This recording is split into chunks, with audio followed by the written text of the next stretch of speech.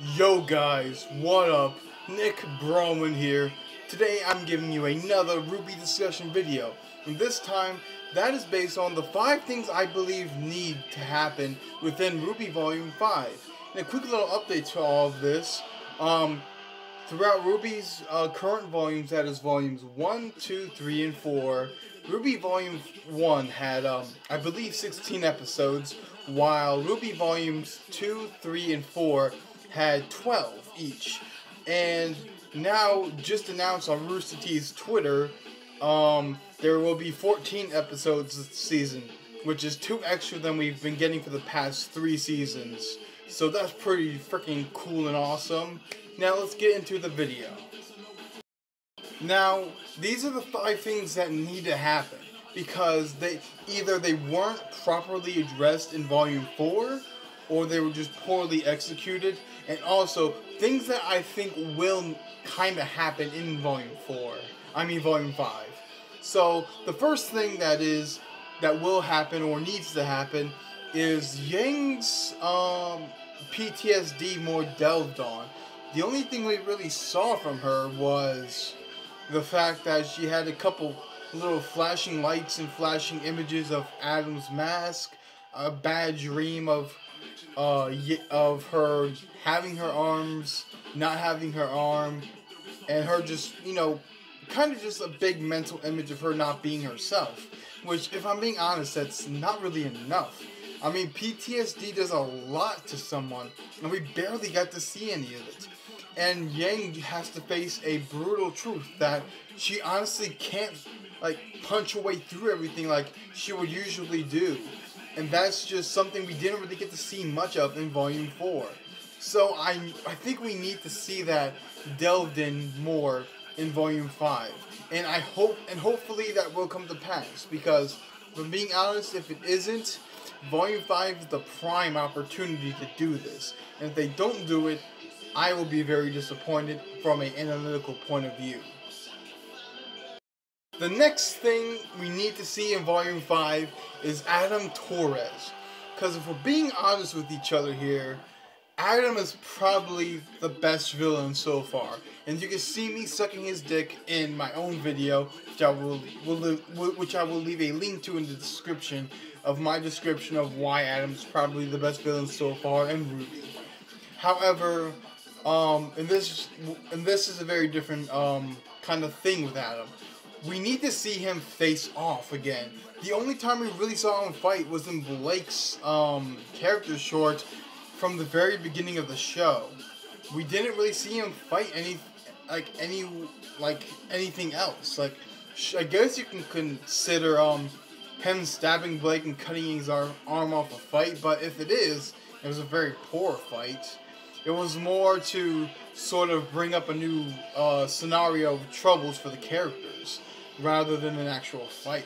So I mean, we don't really know much about Adam, and I think, seeing as Blake's character short for Volume 5 was very much focused around Ilya and the difference in views of the White Fang, we need to have more of Adam and more of the White Fang being displayed, and we need to see what exactly Adam is capable of, because you could argue the point that, well, in the black character short with Blake and Adam, they only fought robots, and that's not really a challenge.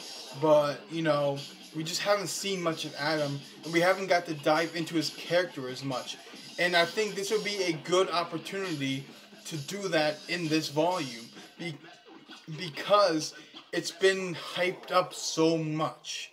So I think this is the prime opportunity to finally get into Adam's character and finally display his reasoning and just overall finding some sort of mentality within Adam. Because right now, from what's being displayed and what we're being shown, we only just know him as an evil dude. We can only really theorize on what's going on with him.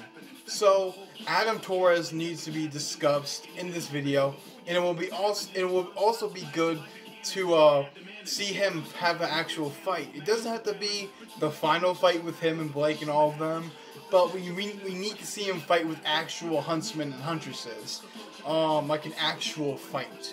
So Adam needs to be delved into more, as well as the White Fang, and we also need to see what Adam is really capable of.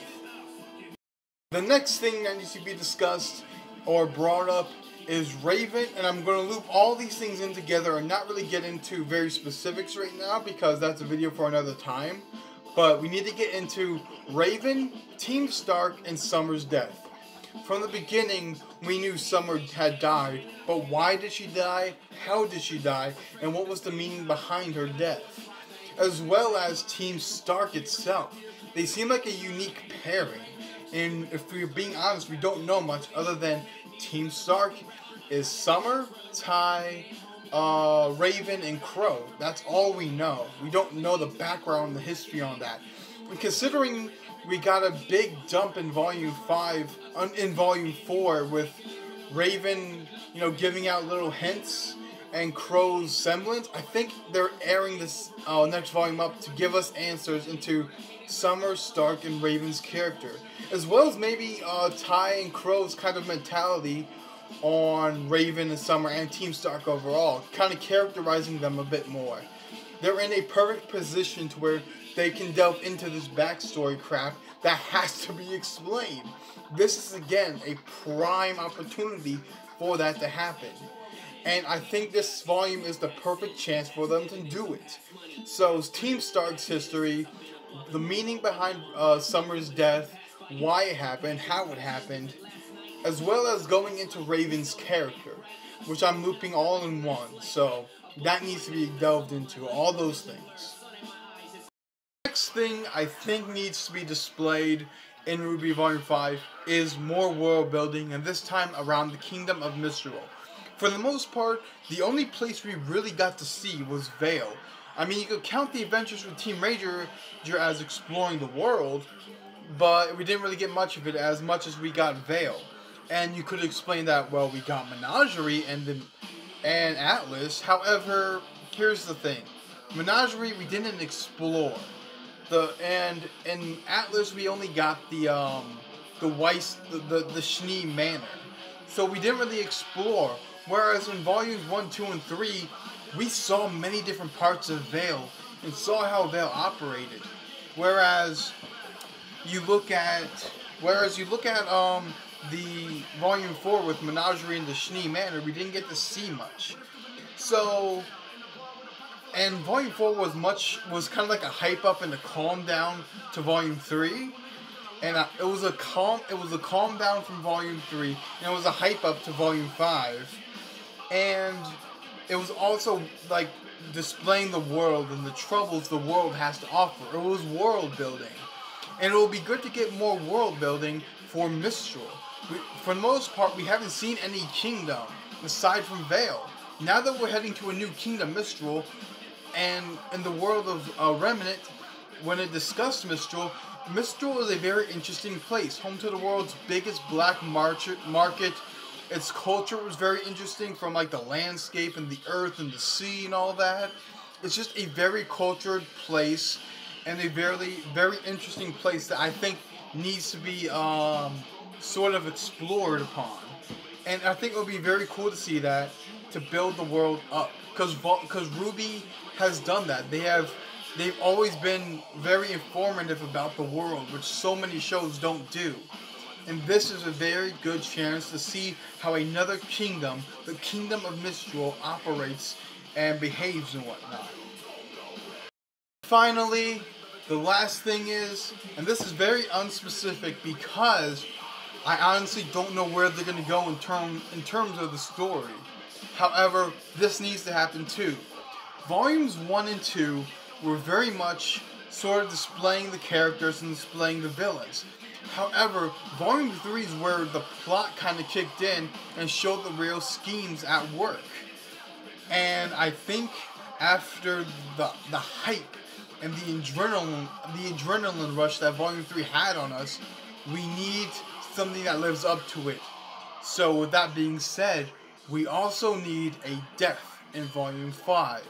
Now, I'm going to go into this in another video, but I think that it may not be this volume, but I think Gira may die sometime soon. If you don't remember who Gira is, That is Blake's father. And hear me out here. I don't know who's gonna die, because I don't know the plot. I don't know what's gonna happen for Volume 5. But I do believe someone will, in fact, die. And just needs to live up. It just needs to get back to having stakes. So at the end of the day, the thing that needs to happen, or should happen, is a death.